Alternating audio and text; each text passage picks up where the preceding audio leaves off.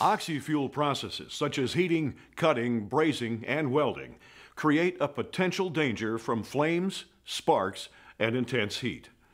Despite these hazards, millions of people work accident-free every year. By design, manufacturers build safe equipment. This decreases the likelihood of a potential incident. However, good oxy-fuel operators know that their own safety, as well as the safety of those around them, depends on proper and responsible use of oxy-fuel equipment. This video will help you learn more about oxy-fuel technology, equipment, operation, and safety principles.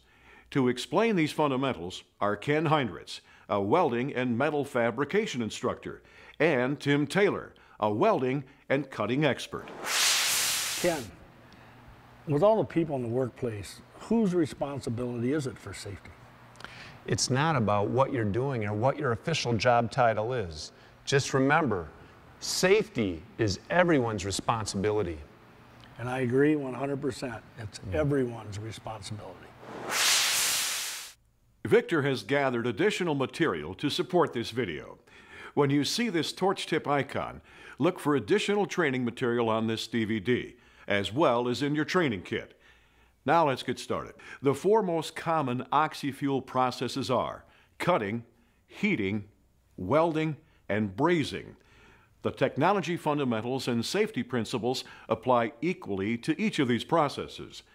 The foundation for all oxy-fuel processes is commonly called the triangle of combustion, or fire triangle.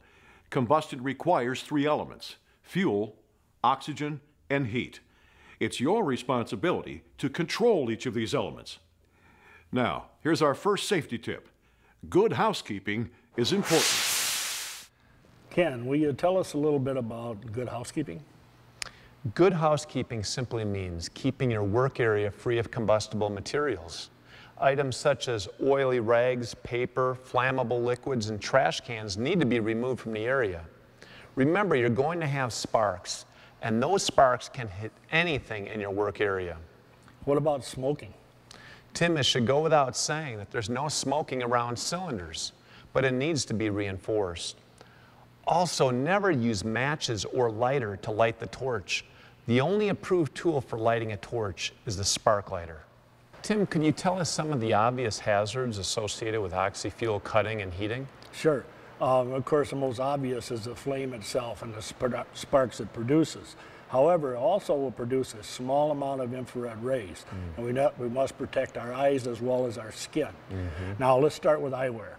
I prefer a face shield with a shaded lens. However, if you do use this, make sure that you use the appropriate safety glasses underneath.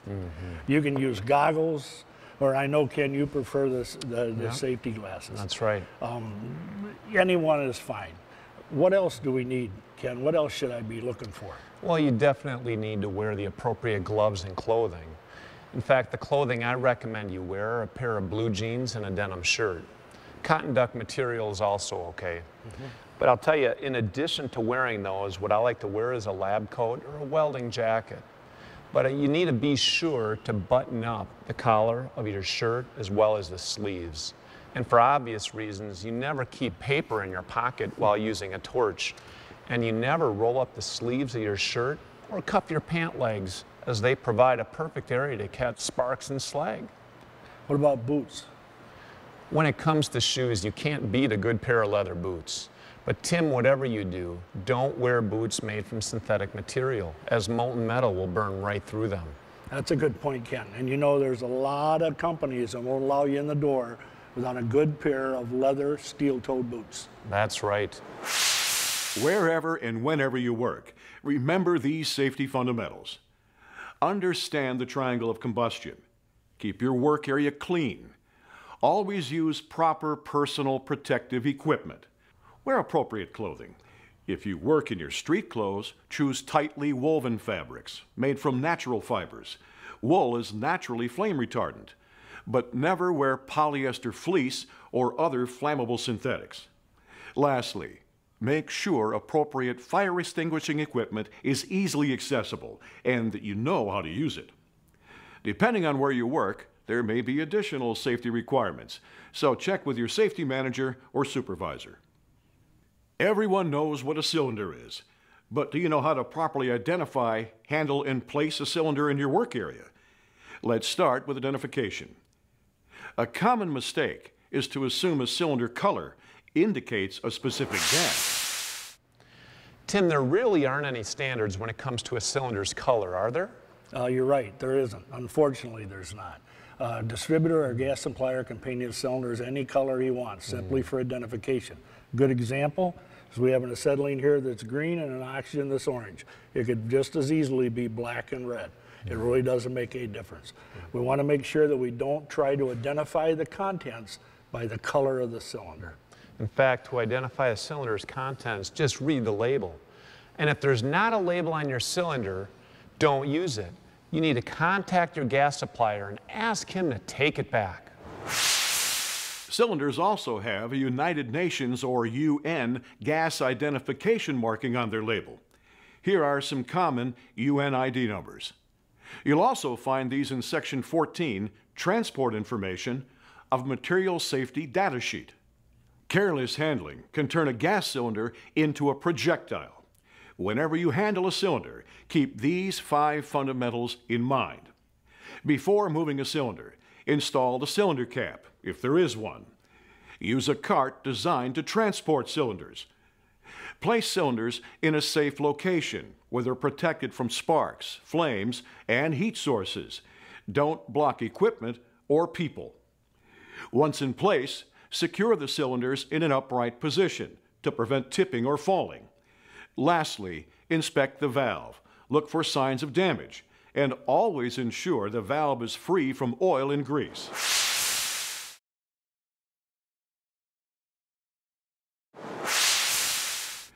Many shops have multiple gases on site. Some of the common gases used with oxy-fuel cutting and heating include oxygen, acetylene, propane and natural gas, and propylene. Because each gas has its own safety precautions, properly identify any gas before using it. Remember the triangle of combustion? Oxygen is one of the components. Let's talk about storing oxygen. Well, oxygen comes in many containers. It can be a compressed cylinder, it can be a bundle of those cylinders together, sometimes called a bank or a 6-pack or 12-pack. It can also come in a liquid container, which would be liquid oxygen, and it can be portable. It'll come in pipelines, it can come in tube trailers. You can also come in a large bulk tank, much like you'll see at the hospital. And the biggest mistake is to use oxygen in the place of compressed air. You never want to do this because it could create a fire hazard. Some of the areas oxygen gets misused most often include using oxygen with pneumatic tools, or using oxygen to blow dust off your clothing or your work area, or using oxygen as ventilation in the place of air. Let's stress this safety point again.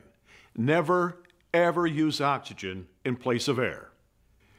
Now let's discuss fuel gases, which are another component in the triangle of combustion. The most widely used fuel gas is acetylene. Other fuels are commonly referred to as alternate fuels. These include LP gases, or liquefied petroleum gases, which include propane, propylene, and butane. They also include compressed gases, such as natural gas and methane. The first thing to know about acetylene is that the basic structure of an acetylene cylinder is very different from other cylinders. The cylinder contains a porous mass, which is saturated with liquid acetone. The acetylene gas is then pumped into the cylinder and absorbed into the acetone. As you use the gas, it's released from the acetone. Because of its nature, there are several important safety considerations specific to acetylene. Your first consideration is always use and store the acetylene cylinder in an upright position. And remember, never use acetylene above 15 pounds pressure. Acetylene will have a tendency to disassociate above 15 psi, and it can cause a chemical reaction. That's why on all of the acetylene regulators, you notice a red line at 15 pounds pressure. The withdrawal rate is really important too. You're right, Ken, it is. It's very important. You can only withdraw 1/7 of the cylinder volume. For example, this particular cylinder has 280 cubic feet in it, so what I would do is divide that by 7, giving me 40 usable cubic feet per hour of gas. Remember, never use more than 1/7 of the cylinder volume. Remember these 4 safety facts about acetylene. Always secure acetylene cylinders in the upright position. Never use acetylene above 15 psi. Never exceed the 1/7 withdrawal rate rule. And never transfer acetylene into any other type of cylinder or storage container. Alternate fuels include natural gas and propane, as well as propylene. Natural gas and propane are colorless and odorless gases. So that they can be detected by smell, gas producers add mercaptan, which gives off a rotten egg smell. Propane is available in cylinders of various sizes, all the way up to large outside bulk storage. Unlike acetylene, these cylinders are shells only. Propylene is a colorless, highly flammable gas and has an odor similar to garlic. It's marketed under dozens of brand names, many of which have additives. Alternate fuels do not have the pressure limitations, withdrawal rate issues, or upright storage requirements associated with acetylene. If you need more detailed information about gases or cylinders, contact your local gas supplier.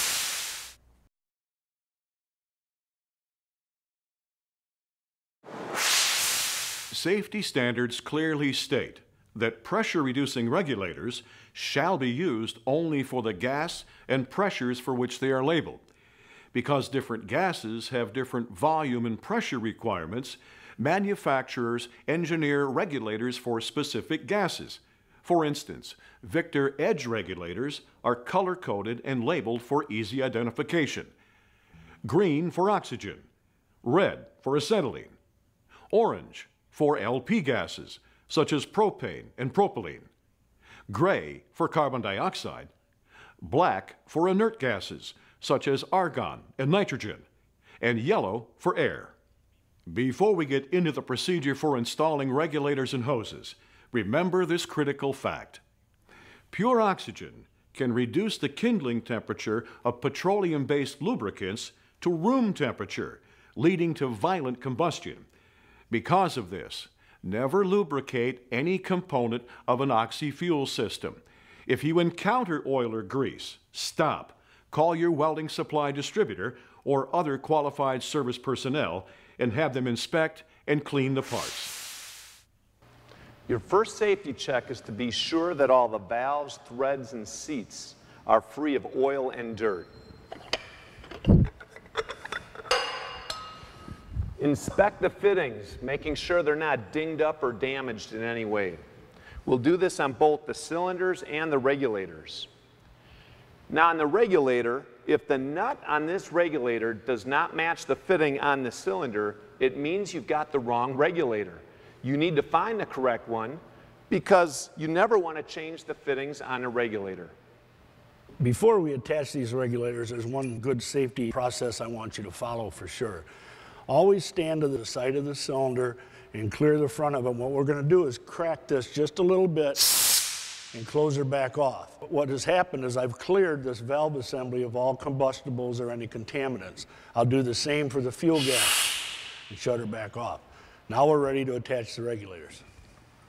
As we install the regulators, be sure to use the right tool. If an open-ended wrench, a crescent wrench will work as well. But never use a pliers or a pipe wrench. Always use the right tool for the job. Now we're ready to install the hose. Keep in mind that there's 3 grades of hose available. There's an R grade and an RM grade. Those are used for acetylene. There's also a T grade, which is used for any fuel gas and is the only grade that's allowable for alternate fuel. Take a look at the hose and inspect it. You'll notice that the nuts on this are a little bit different. The acetylene hose, which is typically red, will have a groove across the nut, which indicates left-hand threads.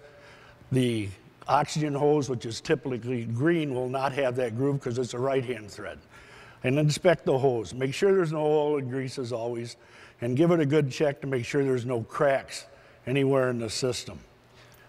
If you find cracks or you find some oil or grease or you see some damage in the hose, change it. Do not use the hose. Now it's time to attach the hose.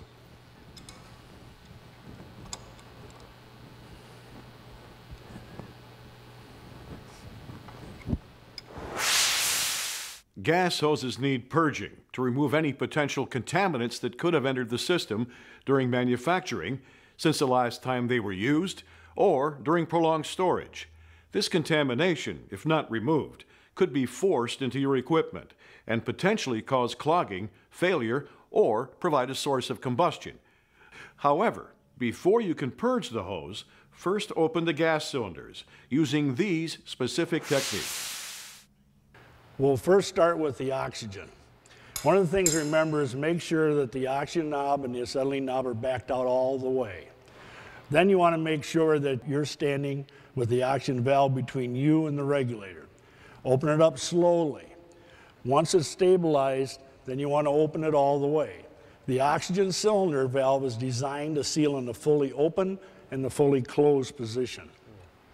Now we'll repeat this with some differences on the acetylene. Again, stand to the side and open it slowly. Now we only want to open this about 3/4 to 1 full turn. And the only reason behind that is in case of an emergency downstream, I can get over here and shut this off quickly. Now to purge a hose, turn in the adjusting knob to about 5 psi and allow it to flow for a few seconds. Depending on the length of hose, that time may vary.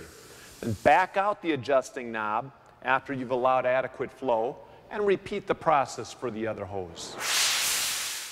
These safety basics are worth repeating.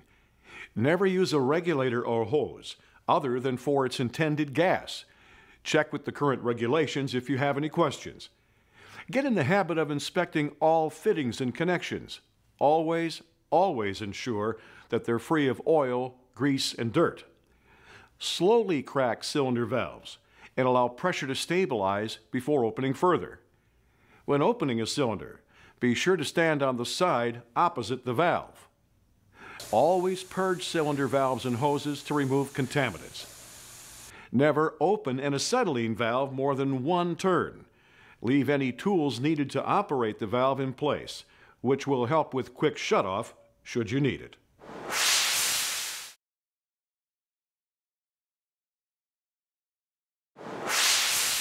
Before looking closer at torch handles, we need to explain a few terms and understand some of the hazards associated with oxy-fuel equipment. The terms are reverse flow, flashback, backfire, and sustained backfire. Reverse flow is when either the oxygen enters the fuel gas side of the system or the fuel gas enters the oxygen side of the system. This occurs when there's a restriction of one of the gases or an imbalance of pressure. This can be caused by a clogged or blocked tip or allowing one of your cylinders to run out of gas. If a reverse flow condition exists, a flashback can occur. Flashback is the return of a flame through the torch into the hose and even into the regulator. It could potentially reach the cylinder. This condition could cause an explosion anywhere within the system. Flashback arresters are designed to prevent the flame from traveling beyond the point of the arrestor. Flashback arresters contain a sintered filter, which prevents a flame from passing through the filter element. Backfire is the return of a flame back into the torch, which produces a popping sound. The flame will either extinguish or reignite at the tip. This is normally the result of accidentally bumping the tip against the workpiece, operating the tip too close to the workpiece, or allowing the tip to become overheated. The last event is a sustained backfire. This is when a backfire occurs and continues burning in the torch. This condition may be accompanied by a popping sound, followed by a continuous whistling or hissing sound. Some of the causes for this are improperly maintained equipment, overheating of the equipment, or improper pressure settings for the equipment being used. This is a typical